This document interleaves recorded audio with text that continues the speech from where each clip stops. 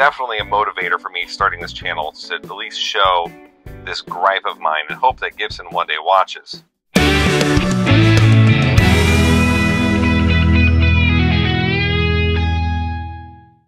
I love the Gibson SG. It's probably one of my favorite guitar designs out there. Everybody's opinions will vary, but I love, you know, like the Telecaster, the Stratocaster, the Les Paul. But the Gibson SG is just one of those guitar designs I always fall back on.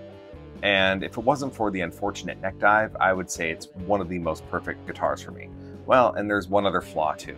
There's this flaw that came around when they changed the pickguard design to the Batwing pickguard design. Now the 61 pickguard design, which is underneath the strings only, it allowed the Gibson SG to mount pickups to a pickup ring, and those pickup rings had a taper to them.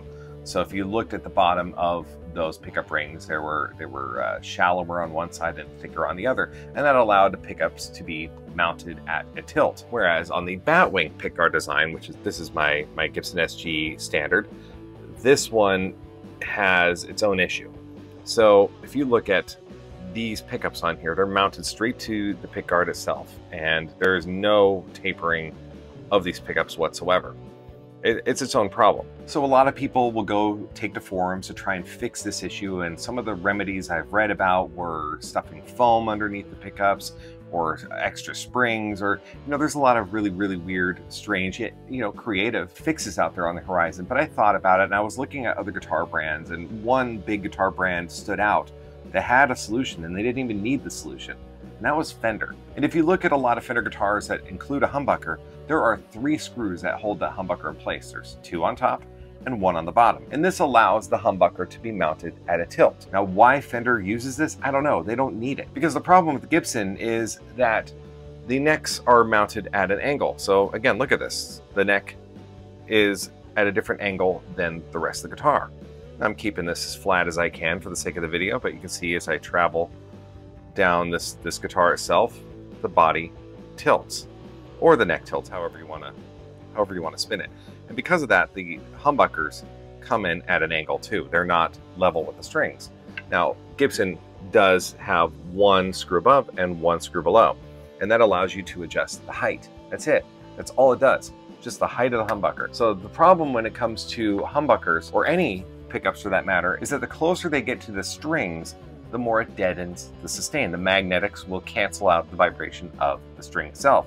So you might get a little more attack, less sustain, which is kind of a problem for a Gibson guitar because Gibsons are known for their sustain. That's one of their defining traits. But on an SG, there's something about this that just has always driven me nuts. Now, I don't know if this is something that needs to be fixed. I mean, this could be a defining characteristic for the sound of an SG, is to have part of the pickup close to the strings and the other part of it distant from the strings. I don't know, it seems like it's not allowing the pickup to do what it's supposed to do. So I worked with WD Music and with Derek Duncan over at Seymour Duncan to create a solution, if you will. And thank you to both WD Music and to Derek Duncan for helping me out with this. WD Music is not a sponsor. I ordered this, I gave special instructions, and they followed through, and it was beautiful. Derek Duncan did hook me up with a product that is not released. It's not something that is available to be purchased. It's just something that he did. So I did work on a solution, and it was basically taking Fender's pickup mounting design and applying it to Gibson. So let's get this on the workbench.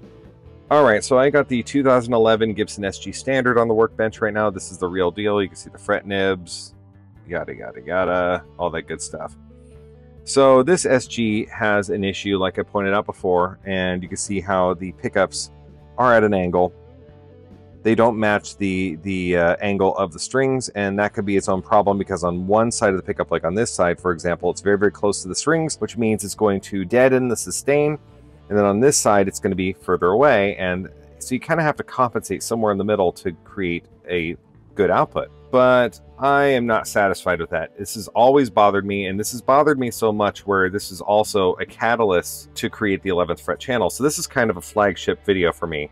I don't know if it'll do well or not, but this is definitely a motivator for me starting this channel to at least show this gripe of mine and hope that Gibson one day watches. So lucky for me, I reached out to WD Pickguards and I paid for this. I didn't get a discount. I didn't do anything like that, but I did request that they use Fender's Shawbucker style mount, And that's what we're calling this for the time being, because Fender has that humbucker right. Why Fender uses it, I don't know. Why Gibson doesn't use it, I still don't know. But we're going to fix that. So I've got these 2 screws here.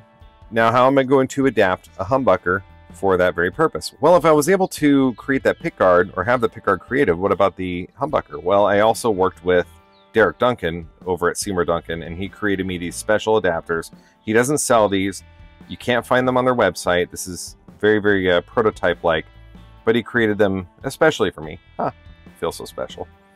But what they do is they go right on top of the leg. And the problem that you're going to contest with if you use something like this for the Shawbucker style is you're going to have to grind away at the legs to make room for these screw holes. And that's what I already did leading up to this. So I'm going to be replacing these stock humbuckers in this SG with a couple Seymour Duncans. I'm going to be putting an SH16 59 Custom in the bridge and a 59 in the neck. The 59 is, and has been for a very long time, my go-to pickup. I love it. It's just, for whatever reason, ever since I discovered it when I was in my late teens, I didn't know anything about pickups at the time, and I just thought they were voiced beautifully. I loved heavy metal music, and I thought even for heavy metal, they sounded incredible, which goes to show that the PAF sound is definitely ingrained in me. I love that pickup. So this time through, I decided to put a 59 Custom, which is a little bit hotter. It's got mismatched coils, and I'm curious to see what this will do the bridge. These strings are also relatively fresh, so I'm not really in the mood to change them out. So I'm going to slack the strings. I'm going to take the stop bar off, and then I'm going to lift the tune-o-matic out and just take this whole pickguard assembly out of the equation. But first, we need to flip it over, and we need to basically desolder the pickups in there so it's easy to pull them out. All right, now in this control cavity, I've rewired this once before using a pure tone jack and using CTS TAOT 525K pots, all measured accordingly. And then I used orange drop caps. And the pickups in here are stock. I believe it's a 498T in the bridge and a 490R in the neck. But we're gonna take those out. And I like those pickups. I do think they sound good. I'm not gonna clown on them. So we got these pickups disconnected. Next, let's slack the strings. Before I do that, my little trick to keep the strings, at least not from tangling around themselves over the headstock, let's just clamp down here with a capo. I've got tons of Kaiser capos, so I have one out here on the workbench. And then actually, before I do that, I'm gonna take that back off. I was too excited. Slack the strings. Now, some of you guys might cringe at this idea. I get flack for it. Rightfully so. I still do it anyways. Now we clamp. And then from this moment in time, we use a flathead screwdriver. I always like to tape it up a little bit first. So get some tape on the flathead. And then I gently unscrew. And I do the tape so it doesn't mar up the posts. You got to do it incrementally on either side. Nice if I angled the camera correctly. Okay. Now we got the bridge that's coming off. Remove these. Next, off goes the pickguard. Alright, perfect. Now, I don't need to take these pickups out of this pickguard because I'm not going to use it, but yep, we've got a... Interesting. So, yeah, we've got a set of Gibsons in here. I'm just going to presume that this is the 498T and the 490R because that's what came stock on this model. It could be something else, though. I'll measure later to figure out what these are. But for the time being, I'm going to replace them. So before we really dive in, let's make sure that this pickguard will fit.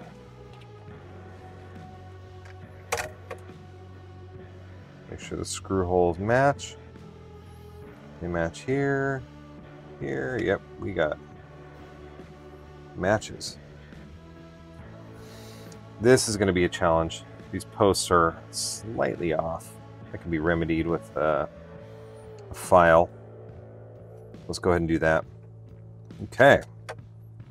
Let's see, let's make sure the screw holes match. They do. It's not as pretty and clean as I would like it, but they're going to be covered by these posts anyway, so it's not really going to matter too much visually, because you see it just covers right over. That makes me happy. So I got this honeybee swarming around my face. Okay, out, out, out. So first, let's go ahead and get our screws in place.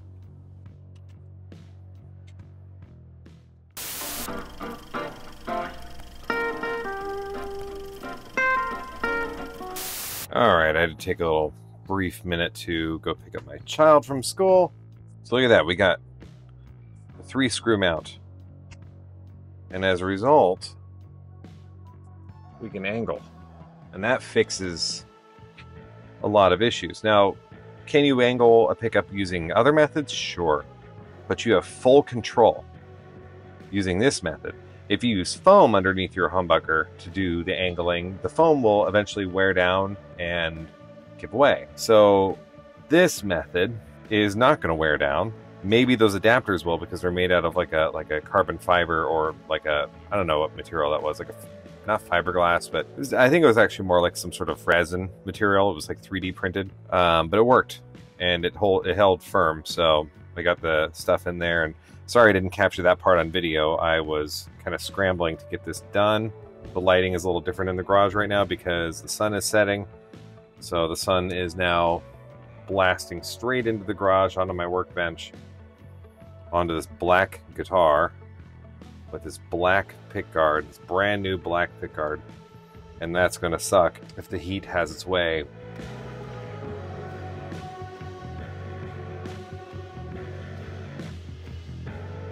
So now I've got the strings back on, tune-o-matics on, loosely tuned up, string height is set, perfect, right? So now we can look at how the pickup angles are, and it's a little more precise. I have full control. So if you look at how this is right here, there we go. See, I can adjust the angle accordingly.